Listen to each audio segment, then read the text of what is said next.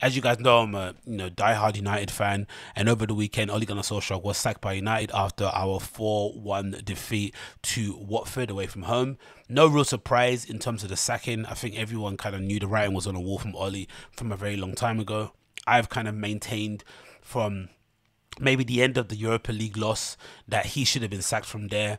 I'm not one of these people that think that his entire reign was a complete failure. I did think, in terms of just contextualizing it, in terms of being the guy that came after Jose, he was the perfect person. I think he should have probably left after the interim, if we're completely honest, because after that, apart from league positions that which some fans kind of use as a barometer of some sort of level of success, and also maybe individual games that we won against our rivals, he didn't really do much in terms of advancing how United is maybe looked at. Expectation levels, maybe you can say, because our league challenges, so maybe I'll give him the expectation thing. Transfers were pretty decent in terms of getting them kind of right, especially within that first year, but apart from that, it's all kind of fallen to pieces. And I think a really astute manager, or somebody that actually had real understanding or self-awareness of their lack of ability to kind of close the gap, because that's the thing you have to also understand when it comes to Ole. I don't think he believes he's lesser of a coach than the other coaches or managers out there. That's a problem I think he has. But everyone else knows that, right? Everyone else knows that he's always going to be struggling to try and finish above Klopp, Pep and Tuchel. He did finish ahead of a couple of those guys in the first season and the second season. But to continually do that, a club like Man United, that are notoriously known for not backing their manager, especially after we finish the top four, who don't really have any footballing, it feels like, we don't really have any footballing ambitions. Everything seems to be more solely commercial based and trying to look good on social media, but less so about actually bringing trophies. It was always going to end this way anyway. It was never going to end with him, I think, lifting a trophy or lifting the league title. I don't think that was ever going to happen unless all those managers ended up getting sacked at the same time, or weirdly leaving, or going through a weird blip in form, similar to what Liverpool happened to him last season. Whatever. Give me flowers for what he's got, but I still think a more astute manager, someone with more self-awareness, would have probably left after a Europa League loss against Villarreal and just said, you know what, I can't do this right now, so I'm going to jump off it and hand it over to somebody else. And I think that would have been a perfect time for a transition, and it could be argued he might have gone down as maybe one of the better kind of short-term managers we'd had kind of post-Sir Alex Ferguson. But I think the longer it went on, it kind of sullied reputation. And then look what happened. We're going to this season, we suffer some really embarrassing losses along the way, which I'm not going to talk about again. And then in the end, he ends up getting sacked off the back of a Watford loss away from home, which I think was an even more... If you care about Ole's emotions and feelings, I don't think there is a more disrespectful way to go out than off the back of a loss away from home against Watford. He only got to say goodbye to the fans at the away end. You know, it was bittersweet. Bruno was trying to defend him, doing that whole top red shit, but in general the club basically hung him out to dry, and it was mostly because he lacked self-preservation. He lacked an idea of trying to make himself like that. Self-preservation maybe is a big point, because there is someone who says it. I think I heard a rumor, or maybe someone on social posted that supposedly the Glazers did offer to give him new coaches at the end of the second season, but that's when he kind of echoed something he said in press conferences after the fact, that he has world-class coaches with him already. So obviously he was quite loyal to the guys he has, who obviously were abject. Now we're seeing leaks from players talking about how the coaching wasn't good enough and Ole Solskjaer didn't know what he was doing, blah blah blah blah blah. But you know, no one was saying this when he was in the job, right? Everyone was trying to pretend as if like we were actually being coached by, coaches that were up to the standard that United need, or that United require for this kind of part of our journey that we're in at the moment, and it's not really there at the moment. So, again, good riddance. I don't care really. The interview, I thought after the fact, was super exploitive, but again, supposedly it was his own idea, but I think the club should have had the kind of wherewithal to maybe cut it before he started crying, or to maybe just, not post it, or maybe not post it for a while, whatever.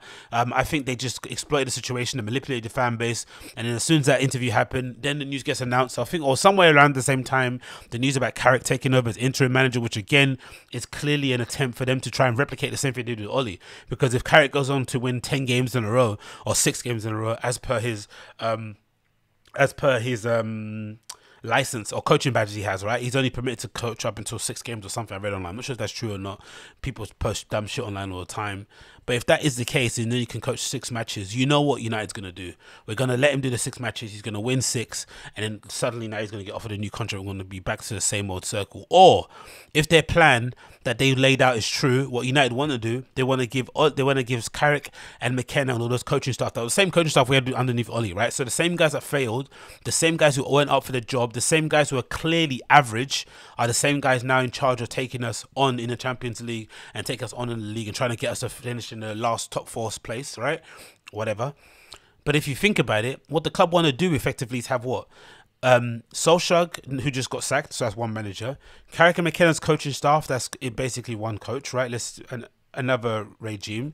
Then the interim until the end of the season, another regime, and then the full-time manager. So in the process of in the process of maybe half a year, we will have 4 managers at our club. 4. Okay, take out Ole and just say in a process or in a period of 6 months, we might have 3 managers at our club. 3 managers. What sense does that make? Why not just get Carrick or the Kenner guys to hold the fort until you find a permanent manager and then give it to the guy? Why is it got to be this coaching staff in the interim? Or take out the coaching staff and get the interim manager in now until the end of the season and then get the proper one at the start of the season. But this handing over the baton a million times, this lack of organisation, and again, this is lack of organisation off of the back of that fucking spanking that we got off Liverpool. You would have thought off the back of that result against Liverpool that maybe the owners would have thought, you know what? He's not doing a great job. He's clearly not getting the most out of the investment that we've given him. Maybe the players are down tools. I don't know, whatever you come to the conclusion of. Why don't we look at some options and just drum up a list? Because I know what actually happened, which is, again, admirable in some regard. The club really wanted Ole to work. The top Reds really wanted Ole to work. The Ole sections really want Ole to work. We all get it, right? And as fans of the club, I want my team to win. I don't necessarily care about the individuals. I care about the institution, as kind of Gary Neville fucking annoyingly said. But the club, for me, is more important than the players, right? That's why I'm striving for greatness when it comes to everybody that's in the role in there. Because I want us to get back to winning trophies. I don't care who fucking manages us. But some fans have got this idea, this really nostalgic, doughy-eyed, red-tinted islands is this idea, especially in modern football, that supposedly, or that they're basically striving for some way of us to be able to get hold of a Sir Alex Ferguson Mark II. Somebody that could stay at the club 5, 10 years, 6 years, 11 years, long reigns of dominance. And it's just not going to happen in modern day football. The demands are just so high. The players are on too much money. The clubs invest too much money in the players for there ever to be an occasion where the Sir Alex Ferguson, Arsene Wenger sort of reign can be replicated again and again and again at top clubs. Just not going to happen. All these managers that we're seeing around are going to bounce around from club to club. They're going to pick up trophies. They're going to pick up league titles, and it is what it's going to be. But all those fans wanted Ole to be successful, and I think the club really wanted to be successful. So they probably didn't want to.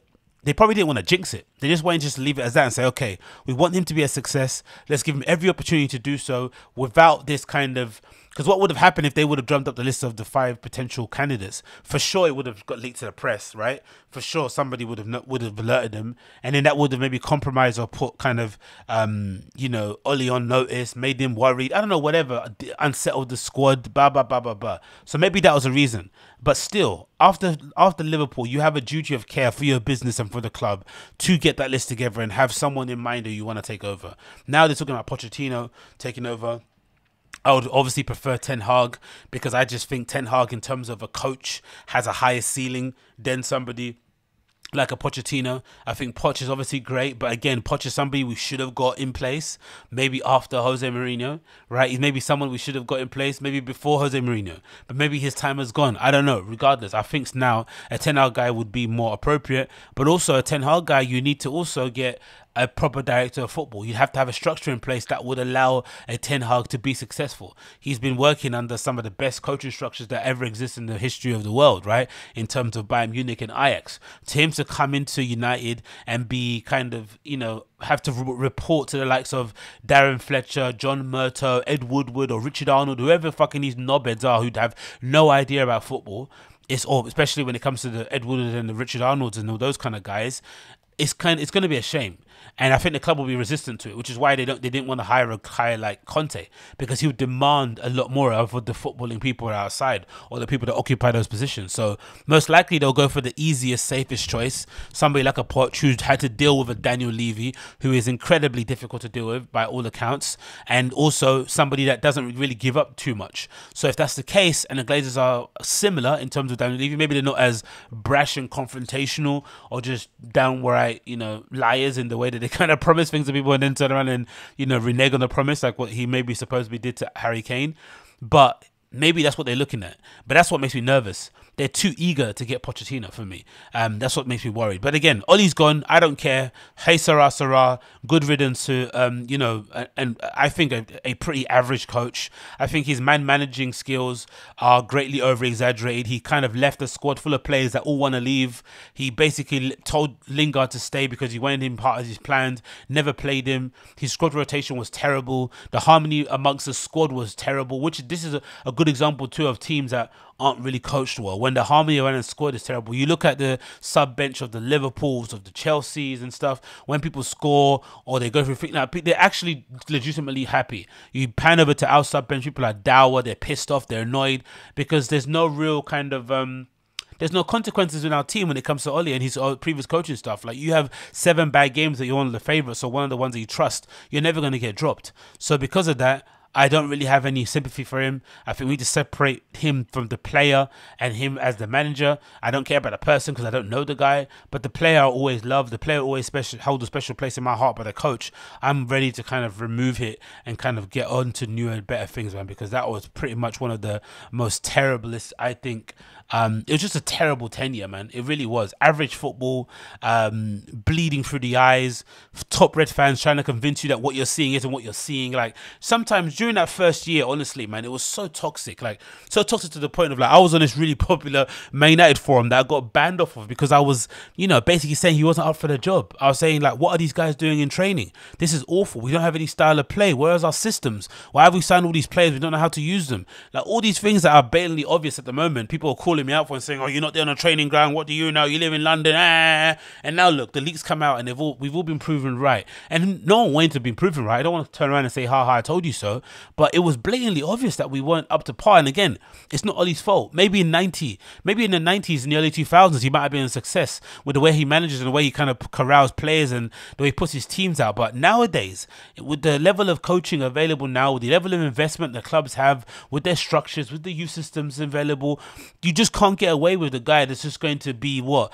a figurehead, a kind of cult figure, a legend figure, to be in a dugout with no real, you know, tactical, you know, system acumen, whatever it may be, no idea to kind of identify players, all that sort of shit that's going to make the system, well, I don't know, all that shit you can't get away with nowadays. You need somebody really top drawer to kind of try to close the gap between some of the bigger teams up there, or some of the more successful teams in the league, especially in the league anyway. But, you know, what do I know?